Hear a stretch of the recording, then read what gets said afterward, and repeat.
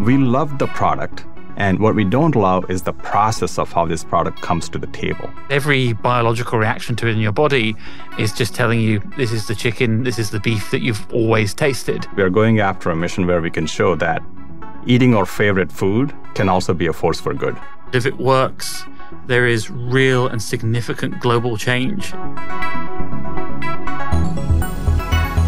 Hello and welcome to Invest in Progress, a podcast brought to you by the Scottish Mortgage team. I'm Claire Shaw, a director and investment specialist.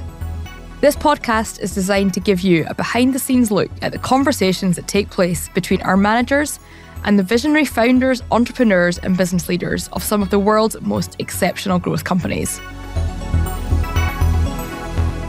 As we are a UK investment trust, we can only market Scottish Mortgage to certain audiences and in certain jurisdictions. Check out the podcast description to ensure this content is suitable for you. Also, please bear in mind that as with any investment, your capital is at risk. For today's episode, we've invited Uma Valeti to join us. Uma is CEO and founder of the cultivated meat company Upside Foods. Now, it's no secret that meat production and consumption is incredibly harmful for the environment. So imagine eating meat that doesn't require slaughtering hundreds of millions of animals a day and is kinder to the environment. And we're not talking about plant-based alternatives here. We're talking real meat without the slaughter.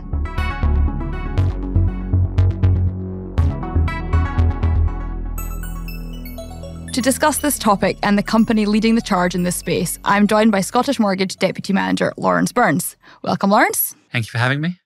So, Lawrence, you've tried the meat produced by Upside Foods. The first question I have to ask you is, does it really taste like chicken? And then secondly, how relieved were you when you heard it got FDA approval? Firstly, it does taste exactly as you'd imagine, like chicken. Why? Because it is chicken. And then secondly, so I got an email the day it got FDA approval from Uma announcing the good news. And my first reaction to it was, oh, wow, this is a really quite important step on the path to sort of meat without slaughter. This is good for Scottish Mortgage as well. That's nice, as sort of a proof point along the journey. And then I suddenly paused and thought, if it had been a different email that said the FDA have lots of questions, having eaten quite a bit of that chicken earlier in the year, I would have had a few concerns. So I think even more than usual, there was quite a bit riding on this, perhaps more than I realised at the time. Well, Lawrence, you and I are going to be discussing the investment case for Upside later, but let's focus on the company first. What is it that excites you about Upside Foods? So meat isn't the traditional industry that we'd associate with transformational change, but it is a multi-trillion-dollar industry, and Upside Food have a chance of totally transforming it. And through doing that, I think they have the opportunity to change how you and I, how everyone listening potentially eats, to move from meat that involves the slaughter of animals to meat that involves no animals being harmed, and to have environmental benefits, so lower emissions, potentially, lower usage of water, and a whole range of different health benefits as well, potentially in the very long run. And I think why that matters towards the opportunity is because when things are moving with the grain of society, they're more likely to have positive tailwinds that are helping them. So whether that's consumers wanting to lean in and get involved with the product, whether that's the supply chain being inspired to move, or whether it's even governments and regulators also trying to make that move.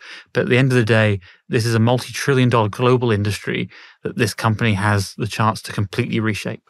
I mean, I was so excited when we confirmed Uma was coming on because this is a company I really think that's going to stretch people's imagination. So let's get to it.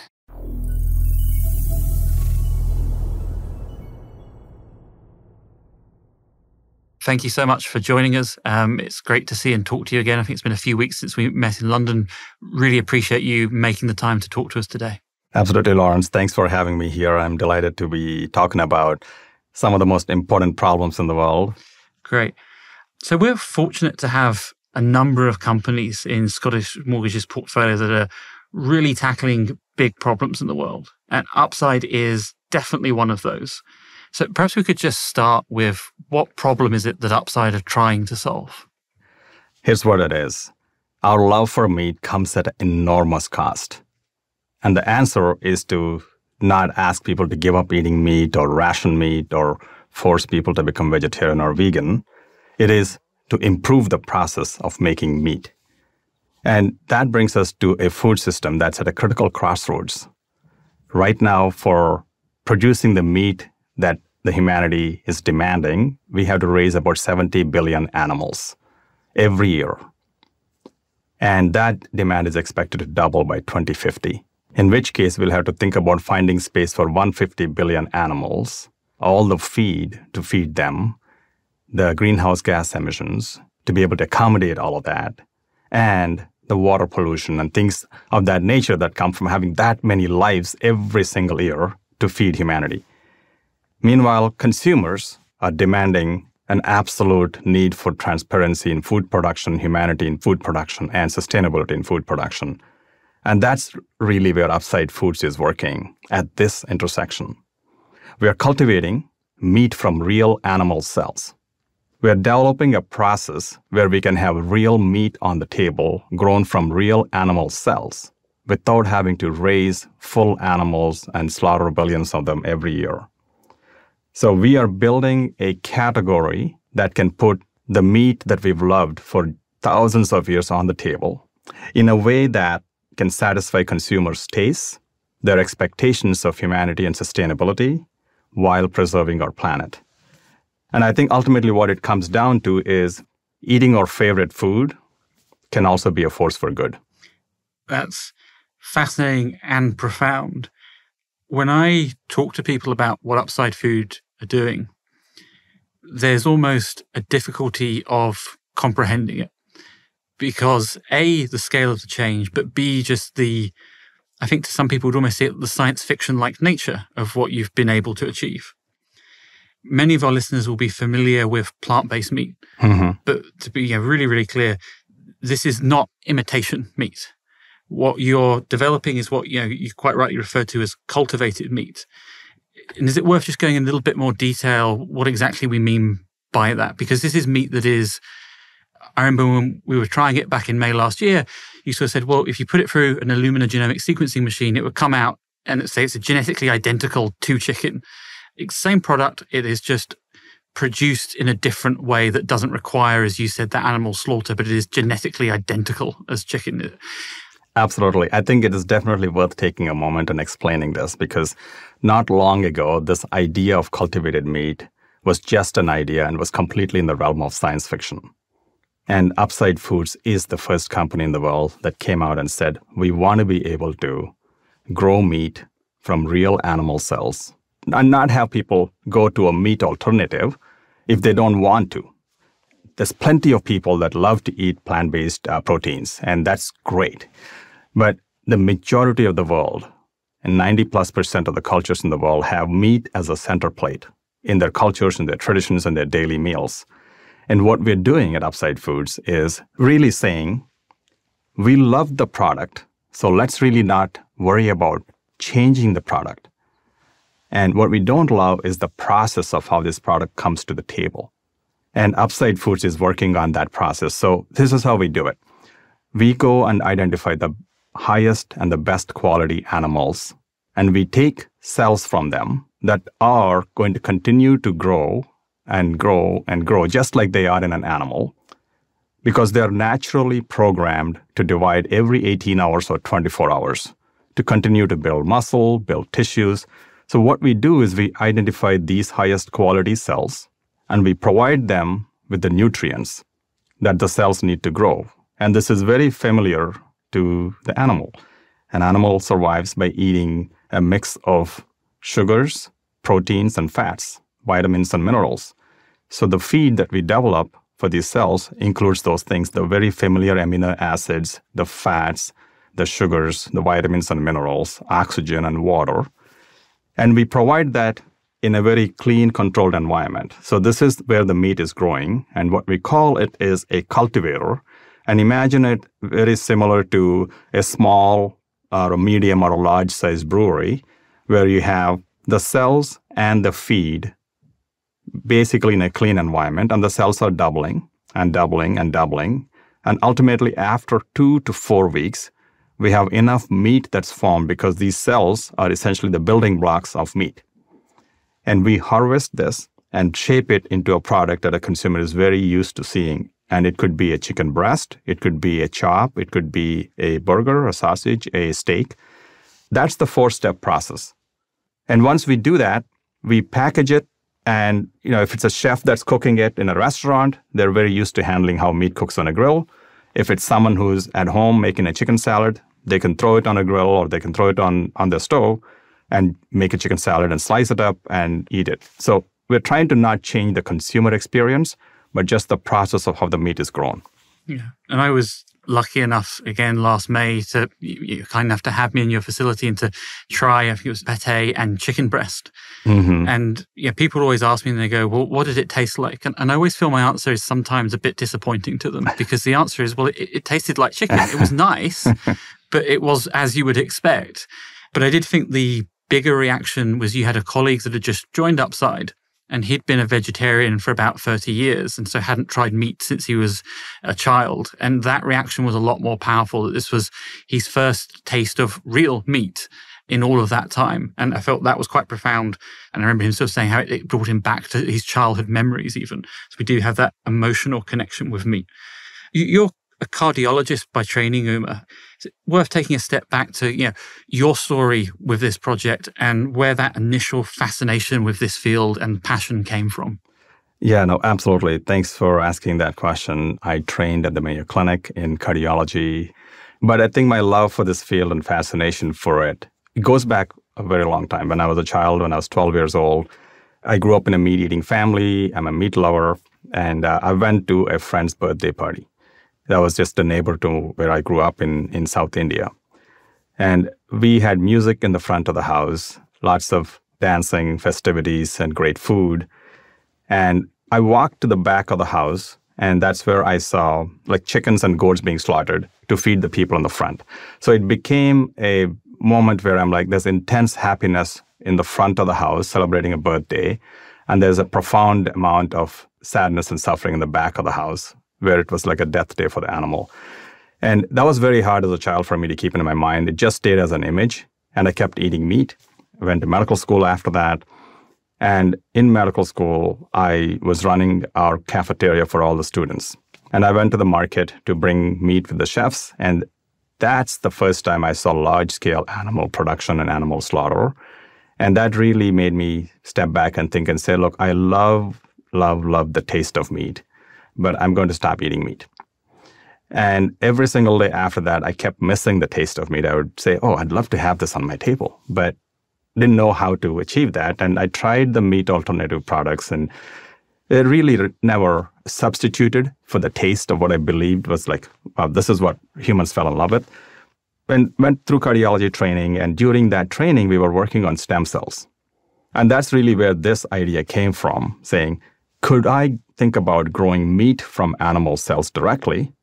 And as a physician, I got really excited about the opportunity to improve the nutritional profile and the health profile of meats. So I was talking about this with my wife and children for almost 10 years. Finally, I think they got fed up with me and they said, hey, Dad, why are you not doing it? And that became that clarion call of wow, here's my family looking at me every day and saying, he's been talking about this nonstop. Why is he not doing it? So I decided that I would write to one venture capitalist in the San Francisco Bay Area. And within an hour of writing about this idea, they were on the phone and asking us to move to the Bay Area. So I moved there with my co-founder, who was a research associate in my basic science lab. And we both went down to San Francisco and started building the team out there. And one thing led to another. And this field that lived in the realm of science fiction where no one was willing to believe this could happen. There were millions of reasons why this field could fail. To 6 years later, here we are with 150 companies in this space, major food and ag universities in the world with undergrad and PhD programs in this space. And we have numerous countries and regulators wanting this technology in their country to be able to bring it to their people. And that's brought together a group of investors who have really taken the view of this is a paradigm change. It's not going to be easy to do, but this is completely worth supporting. I couldn't be more grateful for, in 6 years to move a field this far and going to the next phase now of trying to scale the production. And as you say, you've been able to attract a range of very credible investors, everyone from Bill Gates to Richard Branson to Kimball Musk, Elon's brother. And I think if we fast forward in terms of how you've helped move the industry on, late last year, we had a really important milestone for you and the company. You received the green light from the US Food and Drug Administration, the FDA. How important a moment was that for your company, for the industry, and for you personally? Well, it's the biggest moment for the industry, for Upside, and for me personally, since bringing this idea from the realm of science fiction to reality. There has not been a bigger moment than this, because the FDA, after a very thorough and rigorous evaluation over many years, concluded that Upside chicken, the way it's made, and the nutritional features on it are safe for human consumption. When it's the first time it's ever happened in the history of humanity, and it's the FDA that sets the standards for not only the United States, but is the flag bearer for food safety across the world, it's a watershed moment for the entire industry. So it's an amazing opportunity for us to be able to go to the next stage of this before we come to the market, working with the U.S. Department of Agriculture, USDA, which helps us put a label on the product so the consumer knows that this is real meat coming from real animal cells. And they'll also have a set of inspectors that will come and inspect the production facility to ensure that it is following clean, hygienic manufacturing standards and give us a grant of inspection. So what we're working on is to do the label and inspection now so we can get on the market, go to restaurants, and let people experience Upside chicken.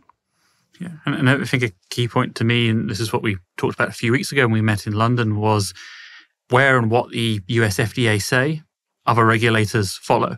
So there have been other instances of regulators in much smaller countries that have given some form of approval. But with the US FDA, you're getting multiple countries presumably looking at that as the gold standard, and has presumably also changed the level of interest you're getting in from different people in the ecosystem that could help you accelerate your project from here. Yes, absolutely. And it's been a journey, and it could have taken 10 years or longer to get this green light. But the fact that the agencies worked with us closely, understood the potential of this technology, and the fact that there is enormous interest from people, from investors, from academia. It's a number of people asking for this to come into the world. And the fact that we became that vehicle to show this is how it can be done safely, I think has been a really big deal. And nearly every government wants to be able to bring this into their world. Now, the most important thing to keep in mind is we have to start somewhere. We had to start small. We had to take the first step and the next step. And this is not much different than trying to build an airplane while it's flying and trying to land it safely and trying to make sure we replicate that over and over and over and practicing it. So the path ahead involves us trying to make this scalable, bring it to a cost that is affordable, and also show to people that it is worth investing in it in a large scale, because what we're doing now is a drop in the bucket of how much meat is produced in the world.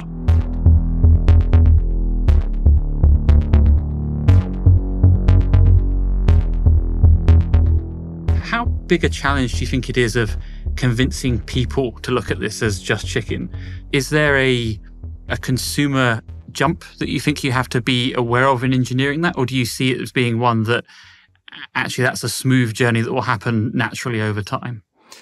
Well, I think if I look at a timescale of decades, looking back, it'll look like a smooth journey. But when you're in the moment living it and going from month to month, year to year, I think it's going to be really hard. Lots of hills to climb in helping a consumer understand it.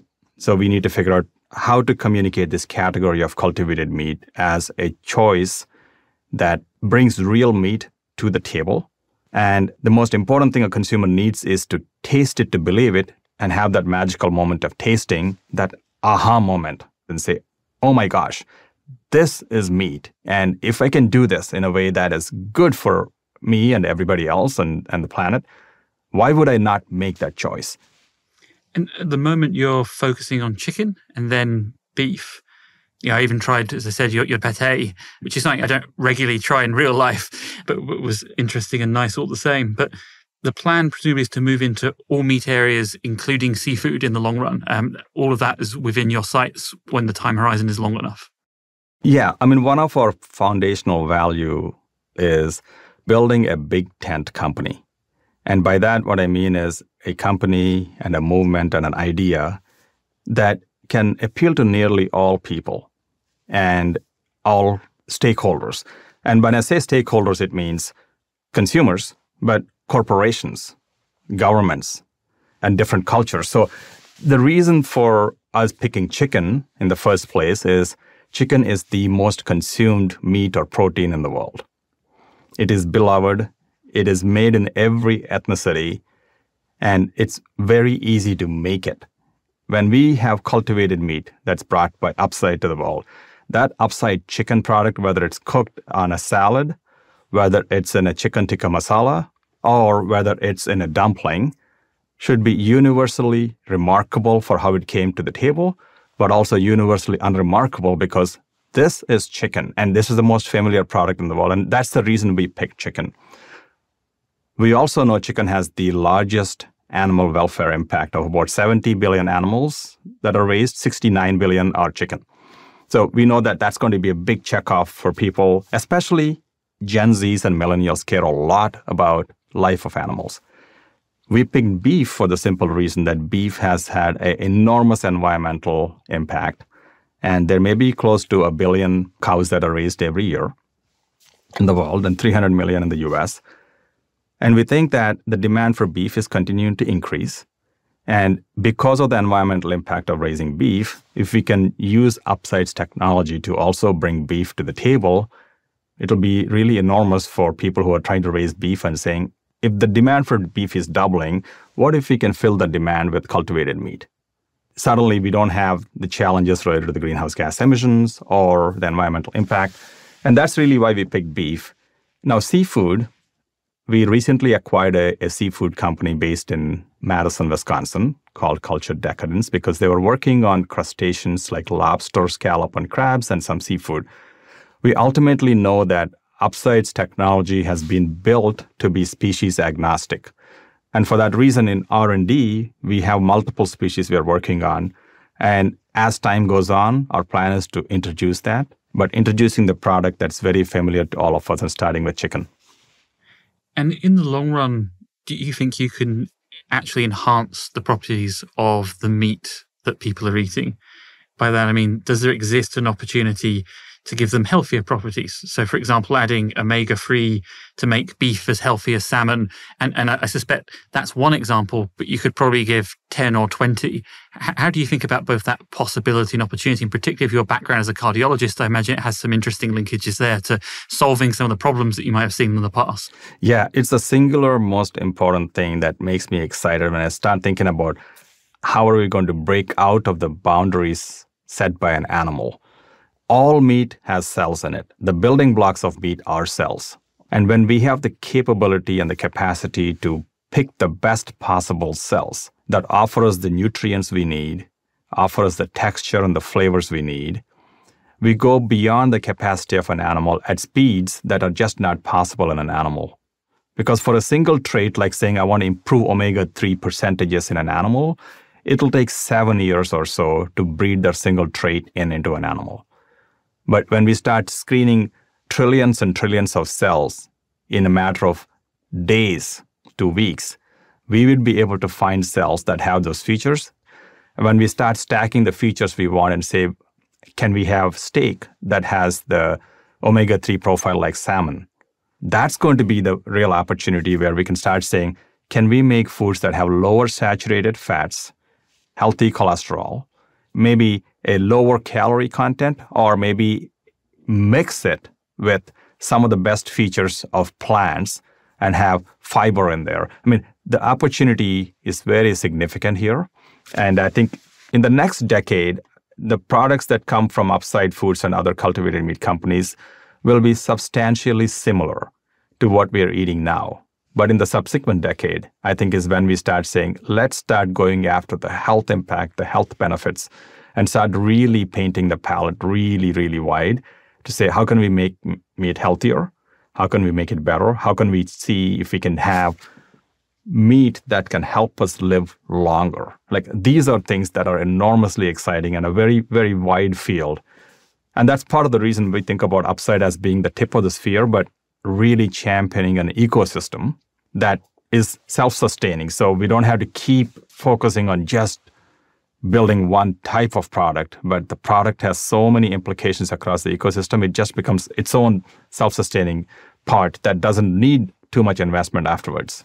And that's pretty profound, not just to change the way people eat, but to have meat that saves the lives of animals and humans. Because when you scale it up in terms of the benefits you've been having on a global scale, I know this is far out, but yes, the number of lives that could potentially be saved by those healthier properties is huge.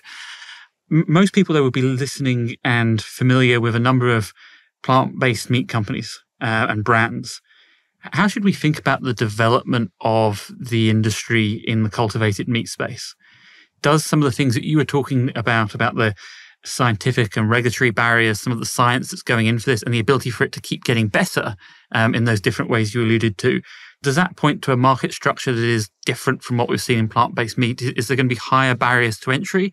How many players do you think are going to exist in this market in the long run? Yeah, it's a really important question to consider. The barriers with cultivated meat are significant because it's not for everyone. For instance, you've got to be able to understand the biology of the cells. So there's a significant scientific underpinning of picking the best breeds of cells. Then you have to have a really significant understanding of chemistry, which is the best nutrients that the cells need to eat. And you do have to have a significant understanding of good manufacturing techniques that can grow meat in a way that continues to scale at larger and larger quantities. And finally, have the ability to put it together into the format of what a consumer is used to eating. These four are fundamentally high barriers to entry compared to plant-based meats or plant-based proteins, where you would be able to take plant proteins and add flavors and extrude it through a machine and have various features come out of it. The barrier to entry is low there. So there could be tens of thousands of plant-based companies that could do something similar with technology that is not complex at this time. When I think about cultivated meat, I hope it'll get there in the future. But for the next few decades, it's going to have to be developed carefully. The closest analogy is asking combustion engine manufacturing cars to switch to electric vehicles is going to require a pretty substantial change in the mindset of how the car is built. And cultivated meat will need to have its own investment similar to electric vehicles, where the benefits are enormous. But to get to the market share that you need, it's going to take some time to get there. It's absolutely more sustainable. It's absolutely more credible as a platform to continue to improve the health of meat, but it's going to take some time. And that's really the difference between cultivated meat and plant-based alternatives, where while their challenges are to make it as close as possible to the real product, cultivated meat's challenge is to be able to scale it so that we can get it to everybody in a way that we can meet them where they are without asking them to change their habits. The other thing that's be good to explore is you've been first in the world to get that green light from the FDA. There are other people around the world, given the importance of this transition almost, that are also going at it, also investing in it, yes, also thinking about it. How should we think about what are the main things that differentiate Upside within the field of cultivated meat? Oh, fantastic question. I think about it as four legs of a stool or a table: the taste, the team, the technology, and our track record. On the taste, it's an absolute magical moment when people come and taste Upside chicken or burger or beef, very simply because we have the ability to make not only the full cuts, but also the ground meat and the full portfolio of products. And a number of people have come and tasted products made by Upside and products made by other technologies or companies and have said, this just nails the taste and the texture. So I think that's an important piece. The second one is the team. We're about 240 people right now, and our team members come from some of the best in each of the fields, so the biology, chemistry, manufacturing, and food science and chefs. And many come from Fortune 100, Fortune 50 companies in the space. And they've been at the top of their field. They've been at the FDA as regulators. They've been in food manufacturing companies. They've been in the top biology and medical or pharma companies. So we've assembled a team that has been literally bringing all the scientific breakthroughs needed to bring this category of food to the market. So there's that ability to say our team is very differentiating. The third thing is the technology. The technology that we've built from day one has always been something we thought as being species agnostic. And what I mean by that is the technology we are building should be able to work for beef, should be able to work for chicken or duck. So ultimately, when someone is investing in this, it's a much simpler technology to scale. And the last one is the track record. And this one is not to be underestimated because from the day we've started the company, there have been enormous amounts of skeptics and people who said this was never going to work. You're never going to be able to do it. At that point, we didn't have anything really to push back on. All we had was an idea on a piece of paper or a slide and said, this is what we intend to do. Here's where it'll work.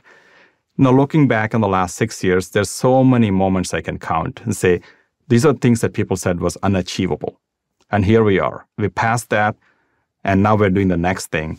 And building that track record builds a level of scar tissue on the team that they know that what we're doing is not easy. It's never been easy, and it's never going to be easy. But when people come together with a singular purpose, and they've seen that payoff, that builds a level of confidence, and that builds a level of resilience that's, I think, really important, especially for this field, when we are going after something that's never been done before. So I would say those are the 4 things that differentiate us as a team.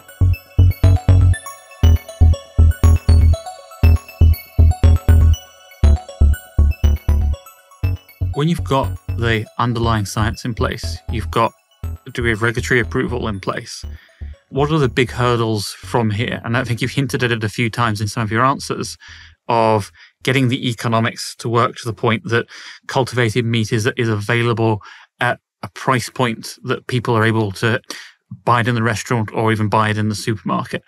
Is that the biggest challenge from here? And take us through a bit to understand that challenge and what you're doing to address it. Yes.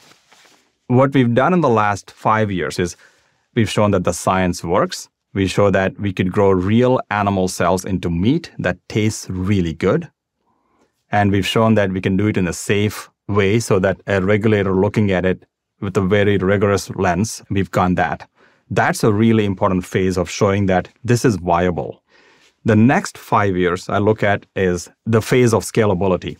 We as a company will have to prove that the technology that's come this far is scalable, and the product that comes out can be sold at a price that a consumer is willing to pay. And in the next 5 years, I believe the product will be at a premium to organic, so that as we lower our costs of production and the consumer is willing to pay for all the upsides that come with the product, the scalability of the underlying technology will continue to get better and better because, as I've said, the ecosystem needs to grow. And the ecosystem includes people that supply ingredients to us that we need to feed the cells. The people that are willing to invest in making the cultivators. And because this involves the ecosystem building, I think the next 5 to 10 years is this field getting to scalability. And the analogy is very similar to, again, electrification of transportation. It's not been easy to do that, but look at where we are. Nearly every major transportation company has made commitments to improve their fleet of vehicles, electric vehicles with lots of fuel stations, building the gigafactories. All of these are going to happen for cultivated meat to really unlock the opportunity ahead of us. And one of the trends that's very helpful in letting people see why this is inevitable is the cost of conventional meat keeps going up and up and up. And the risks of conventional meat with billions of animals being confined in small spaces. The awareness of those risks are profound now, especially after COVID, especially after the recent shortages of eggs with avian flu wiping out a majority of chickens, challenges we've had with swine flu, and saying that, look, this love for raising animals in intense production facilities, it could be a significant threat for our own existence on this planet. And I think the other thing that a lot of people don't realize about the meat industry is you also don't have a fair playing field, because there's huge amounts of subsidies that go in, I think in sort of the US for $40 billion or so into soybeans and corn for the feedstock, for which actually if you took out, meat would be a lot more expensive. And as you say, that there's a multitude of different benefits around shifting that transition as well. When do you think it is possible to achieve price parity with traditional meat production? Is that parity possible, and on what kind of time frame? Yes, I'll answer directly. Parity is possible, and I'll also go ahead and say parity is inevitable, and parity is where it's going in the future for a few reasons. One is any technology in its early days and any bold and transformative risk that we are taking is going to be expensive in the initial days, and it is completely worth that investment because it opens the path to go to a better place. So we know that in the next 5 years, we're going to have to price the product at a premium because it's really expensive to make it. But between 5 and 15 years is when I'm looking at the cost of conventional meat continuing to go up, and the cost of cultivated meat is going to keep coming down. So I believe in the next 5 to 15 years, and it's a wider range for a few reasons. One is, once governments start realizing the external costs of supporting conventional meat is significantly higher than going into a technology like cultivated meat, and governments start making decisions to start doing the public-private partnerships and the incentives and support, just like they've done for electrification of transportation or other technologies, we feel that that doesn't have to go as far as 15 years. It could be 10 years. And that's really when we can start talking about food safety and food security across the world, where nearly anyone can have a cultivated meat production facility in their neighborhood that can produce meat with significantly lower water input, not have the level of environmental impact of conventional meat. And suddenly that opens up areas that cannot produce meat right now because they have imported from other countries. So the entire Middle East that, for instance, has lower water supplies could start doing that. For instance, in India, where raising and slaughtering a cow is very challenging. There's lots of legal hurdles to be able to do that. Suddenly, if you don't have the need to slaughter a cow for eating beef, it suddenly opens up 800 million people into a new market. So these are the kinds of things that I think will start needing to happen for us to get to conventional parity. And I suppose a self-interested question, a question I get a lot whenever I mentioned upside is, when will I be able to access it? When will I be able to try it? Which isn't a bad question because you've got people clamoring for your product and really interested. Do you have any sort of guess as to when it might be available in some form within the UK market? Well, I would love to be in UK as soon as possible because our mission is global. For now, given the importance of scaling and scaling well, we've kept our laser focus to be the US market. And I think in time, because our mission is global, we would want to be in UK, we would want to be in EU and Asia. But I think that's the second phase, and we haven't focused on that yet, but I hope to in the near future. And in the US, what's the timeline in terms of restaurants and supermarket shelves that you currently have? We are hoping that we could get into restaurants as soon as we get the USDA label and grant of inspection, and we're working with the USDA as we speak. So we hope that will be in 2023. And we're preparing to launch product in the market this year. And we've announced a partnership with Dominique Crenn. She's a very well-respected chef in the world. Her voice means something because, 4 years ago in 2018, she took meat off her menus.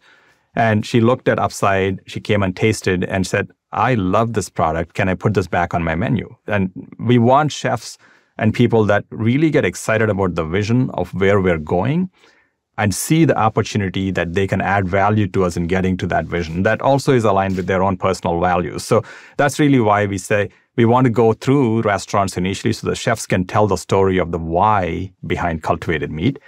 And 2023 is a big year for us. We're hoping that will happen this year. And meat itself, it's not a small industry. I mean, I think you said earlier it's a $2 trillion industry. What proportion of the industry do you think cultivated meat can capture? Should we be thinking about this in the very long run as being a complete replacement for our current system? And how do you think about the process of getting there and sort of almost the penetration rates? Yeah, I think it's a great question to kind of speculate on. Obviously, this is a solution that has never existed in the marketplace, and the potential of it is yet to be determined in the long term, not only for us, but our kids and grandkids. I think the dominant and the most sustainable, scalable, and life-friendly technology is cultivated meat. And in the next 5 to 10 years, I think it'll be low single-digit percents.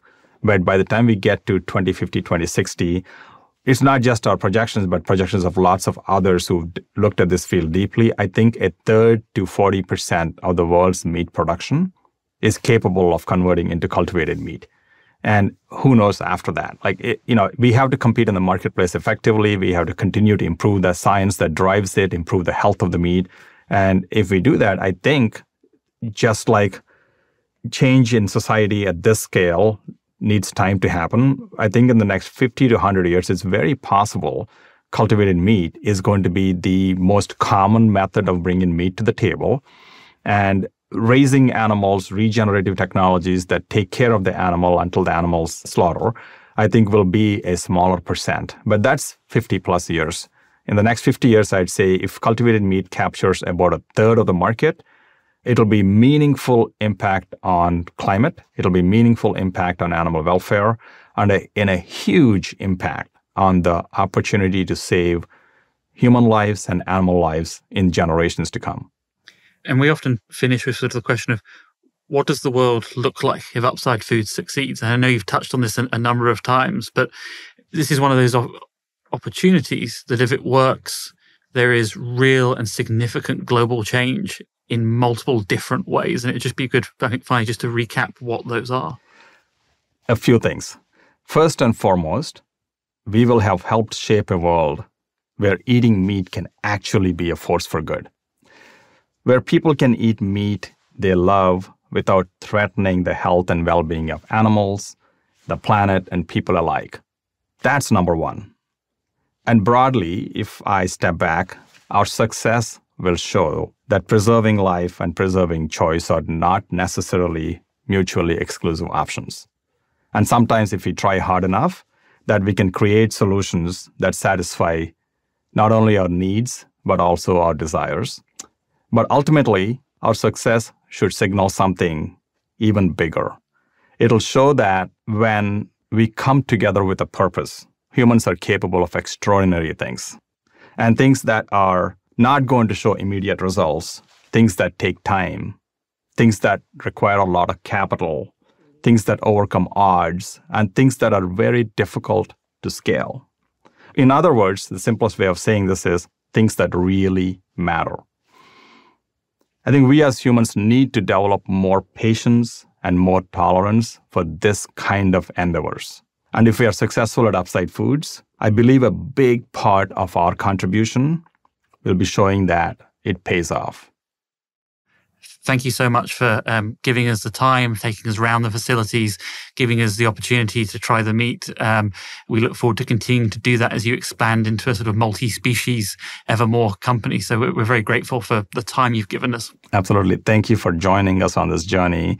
It is definitely for people who want to be able to see a world where things that are thought of as impossible can be challenged and made possible and actually can thrive. So I'm very grateful for you joining us on this journey, Lawrence.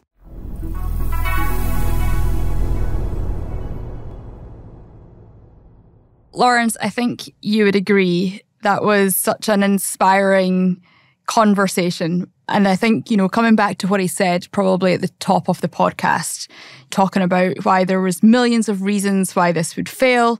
There are so many companies going after this space. I think the place to start for me is, plant-based foods have struggled to find that kind of regular place onto meat eaters' plate. Why do you think cultivated meat is going to be any different? So I think the first big difference is this is not an imitation product. Mm-hmm. It's not a product that's trying to trick you into thinking this is like meat and it's close enough to be like meat. It is meat.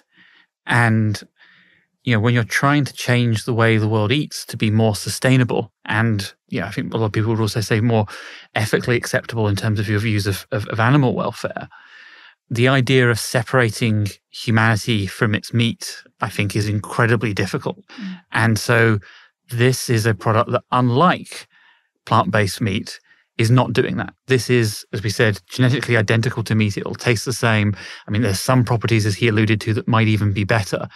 So I see this as being very, very different in that you're, I think, very much, as he said, giving the consumer the same product that they love, but without all of the negative externalities of the process that go into making it. Yeah, and I think, the plant-based companies, they've obviously tried to change the minds of the consumer to make a product that's more appealing than meat. Uma's kind of trying to circumvent that and sort of sort out the process that's at the heart of this. I mean, he talked about the importance of getting that FDA approval. What for you, Lawrence, is the next proof point from here for Upside? They've got proof points on the science. Yeah. They've, I think, overcome some of the hardest regulatory barriers around this. There's still the labelling element with the Department of Agriculture that he mentioned, but I think one could be hopeful about that. The next big challenge is the one we spent a bit of time talking about, which is today, cultivated meat is per pound much, much, much more expensive than the meat that you and I would go and buy at the supermarket. And what they're really about doing is taking what they've done in certain situations in an R&D setting and scaling that up, getting it to cheaper and cheaper price points. And that will be a long journey, but it will be a continual journey of improvement. And I think for us, the proof point is looking at what that price per pound is, how it's trending down, how the inputs that go into that process and the different costs are also trending down. So the next proof point really is on the economics of where the price comes out on the cultivated meat that they're producing. Yeah, and I think in terms of the challenges, Uma alluded to this about almost like the marketing challenge. How does he and the company communicate this category of cultivated meat and demystifying it? I guess what I was thinking during the podcast is, do you think there's going to be cultural differences in the kind of global appetite, excuse the pun, in this? Do you think there's going to be differences in terms of the skepticism around this area? I mean, I think you'll always find that some markets will be keener than others and some cultures may sort of adopt it quicker than others. But I think in the long run, it's a bit like you were saying, as you stretch out the time horizon, given this is meat, I think you'll get there and you'll make that argument and you'll win it over time.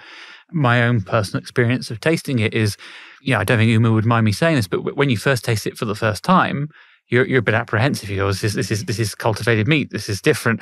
And it was amazing as we were talking whilst I was sort of sampling and eating it, how quickly it became normal, because every biological reaction to it in your body is just telling you, this is the chicken, this is the beef that you've always tasted. And so I think once you get over that hurdle, it normalizes very, very quickly. Now, getting over that hurdle, I think, is lots of different steps. For some people, it will be easier. For some people, it will take longer. I think what's also interesting in what he said is that you're starting in really high-end restaurants with world-famous chefs doing it. So it's the idea it's starting almost in a way as an aspirational luxury product that's going to be available eventually to everyone. And I think that will probably help in terms of that process. Yeah, I think he used a phrase in the podcast, it was kind of unremarkable in taste, but what's remarkable is the process. I think it was quite a nice way of articulating that. Lawrence, I think for Scottish Mortgage shareholders, it's helpful just to take a step back and think about this in the context of, our philosophy and the overall portfolio. At our core, we're trying to find companies that can disrupt kind of huge industries. So could you maybe talk about the role you think Upside Foods will play in terms of the size it is and also what could it go on to become? Yeah, so I imagine a lot of Scottish Mortgage shareholders are familiar with some of our largest companies, largest both in market cap size and in holding size. Upside Food is one of our smaller, earlier stage investments. But I think one of the reasons it was great to get Uma on to talk about it is not just because there are huge positive benefits of their success to all of us, but also because I think it shows what we're trying to do is invest in companies that have a small chance of really changing the world, really being the next big thing. And Upside Foods, to me, is an exemplifier of that potential. If this works, it is a huge company and it is very meaningful and it is one that we could potentially own for the next 10, 15, 20 years. And today it's a small holding, but it's that huge potential to be one of those outliers of tomorrow. And so the hope is that we have a number of companies that today are at earlier stage, are small holdings, but that each have that outlier potential to be the next Tesla, to be the next Amazon, to be the next Moderna. And that, I think, is really key for Scottish Mortgage investing in companies where they make the most out of that asymmetric nature of equities. That, what could this company become? If it succeeds, it will be many, many, many multiples of its current size. Yeah, and as you say, the progress that Uma and Upside have made, in 6 years, you said how far they've moved this field is quite remarkable. So on that, I'm looking forward to hopefully serving some Upside Foods meat at the next Scottish Mortgage event in years to come, hopefully. Yep, that's the aim. And I think, again, that would be another proof point when we reach it.